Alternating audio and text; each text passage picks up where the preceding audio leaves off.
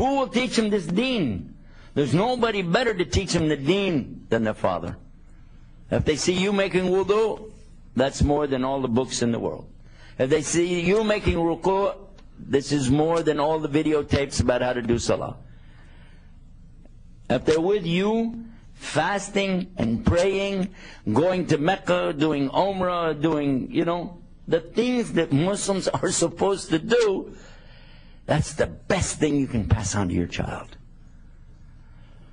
Look at the advice that Allah is talking about in the Quran in chapter 31, Surah Luqman. Luqman is talking to his son.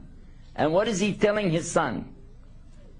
He's telling him the importance of obeying your parents. Now we're talking about the children. Obey your parents in anything and everything unless they want you to worship other than Allah.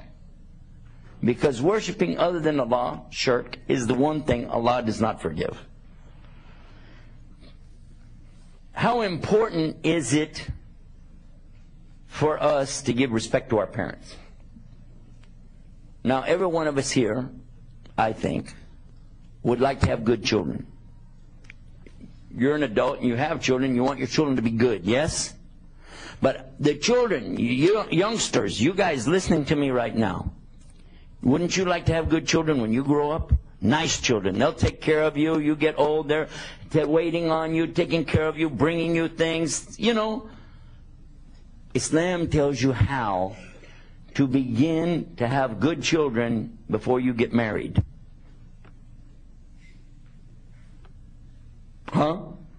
Islam teaches you how to have good children even when you're a child. In fact, that's when it begins. If you want good children to treat you good, to be good, then you have to be good to your parents. Because how you treat your parents, Allah will give you children like that. If the treatment of your parents is good, Allah will make it so your children treat you good. But if you disrespect them, if you don't take care of them, if you don't give them their rights, even if they're not Muslim, if you don't give them their rights, then your children are going to give you your rights. It's just that easy. Are you familiar with the story about the one who became fed up with his father? His father was old. His father was, didn't have any mind anymore. And he started taking care of him. He's a very old man. And so he took him to the desert. And he wants to dig a hole. And he's going to kill his father and throw him in the hole. But his father said, over there, over there, over there. He said, what is he talking about? Over there. It's funny. He said, what are you saying, old man? He said, over there, over there. Over there what? Over there. Take me over there. Why? He said, that is where I buried your grandfather.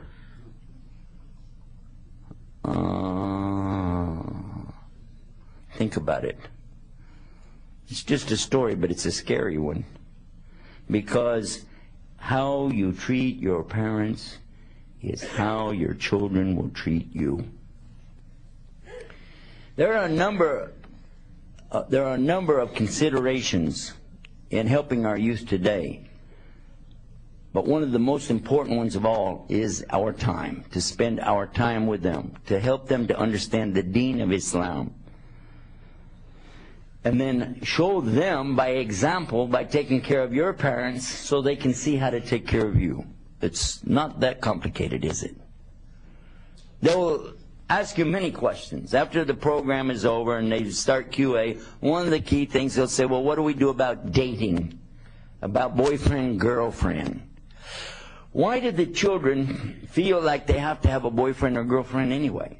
Where did that come from? Again, it goes back to looking for that peace inside. I think if I have this girlfriend, I'm going to feel good inside. But actually you're not. You're going to feel upset all the time. You're going to be worrying, what's she doing? Like, and maybe somebody else is talking to her. And this is not going to be peace. Even if you get married, it doesn't solve everything. It doesn't. The real inner peace, the solution to the whole thing, only comes from one place. And I'm going to end by telling you this. When I got to Islam, I found the answer to the problem that my friend asked me many years before. I also found the solution to the story I read in the book. It all came together with one word in the Arabic language. The word is Islam. The word is Islam. And if you said, what? How does that work? It's a religion. No, it's not. It's much more. Islam is the noun, the name, but it comes from the verb aslama. And aslama comes from silm or sin lam mim, the very root. This is the etymology of the word. Because if you understand aslama, it has 5 important ingredients. Otherwise, it's not aslama. It has to have all 5. Surrender, submission, obedience, sincerity, and peace. And all of them are in there. All of those words are in there in the Arabic language. The first one is surrender, to give up to Allah. Give everything to Allah. No matter what it is, I give it up. Whatever you want for you, you give it up. I don't care what it is anymore. Up to Allah. Second is to submit to what Allah wants. Allah wants you to eat this or don't eat this. Drink this or don't drink this. Pray like this, don't do like this. Worship Allah this way, but not that way. All of these things, you submit to it. And then you obey the commandments of Allah. You obey to the best of your ability. And then this one, you have sincerity. This is the one that means that I will do this, all these 3 here, even if nobody's watching. I'm not doing it because people are watching me. I'm doing it for Allah from my heart. I want to do it for Allah subhanahu wa ta'ala. Allah says, La ikraha fi din. He doesn't force you to do it, but if you do it 100%, not 99%.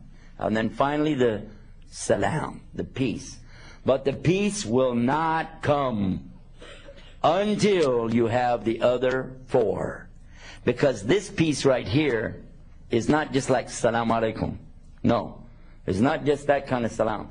This kind of peace is also the sakina, the inner peace that comes because it's not about getting a new house. It's meaning that you will be at peace even if the house burns down. It's not about a new car because you will be at peace even if you lose the new car. If somebody steals it, you'll still be at peace. And it's not about getting a husband or wife, because you will still have this peace if they run off and leave you. Because what kind of peace is this? This is the peace that Prophet ﷺ told us about.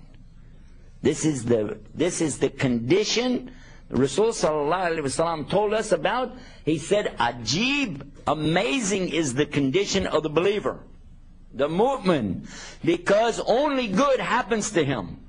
When the good things comes his way, he makes shukr to Allah subhanahu wa ta'ala. Thank you, Allah. Thank you. And when difficulty comes his way, he makes sabr. He's patient. And it's all good for him. But it's only going to be in the case of who? The believer. Do you understand that? We have another program that we always associate with the program I'm telling you about right now. This is for youth. There's another program called Why Do Bad Things Happen to Good People? Or The Beauty of Islam. You get a chance to watch this program on our internet websites. Be sure and check it out. It's a very important program. It's only Allah that guides. That's how I started out our program. That's how I wind it up. Whoever He guides to the straight path, nobody will misguide them. You want your children guided, you don't guide them. It's Allah that does it. But you set the example. It's only Allah who controls what happens. You want something, ask Allah. And He, and only He, is the one that can make it happen for you. Make sense? Check out our internet websites for more about this. Visit our new website at YouTubeislam.com, where you can upload your own videos and watch them. If your children have done some amazing thing that, wow, I want to show the world, fine. We have they're uploading now showing children reciting Quran, nasheeds, things like this. You can do that. But you'll be happy to know that we also approve each one individually. So it takes time for you to see it, but it also means your children are not going to see any garbage. Nothing on this website, inshallah, other than just mainstream Islam. YouTube Islam. Another website that we have is, you might like to go through and just watch the videos like we're making now. This is called Watch Islam. WatchIslam.com. You can also get Peace TV there free. You don't have to go through the satellite. And you can get Huda TV and Islam Channel and Share Islam TV. And our newest one called Bridge to Faith. The Bridge to Faith is for all faiths to come and learn why it's important to have faith, how to get it, and how to keep it. This is a new program that we're doing for the interfaith thing. People always talk about working with other faith groups. Well, we do it in Washington, D.C. Then we also have ShareIslam.com, so you can share Islam with other people. We also have some to help the Christians to better understand what we believe about their book. It's called 911 Bible. Very nice website.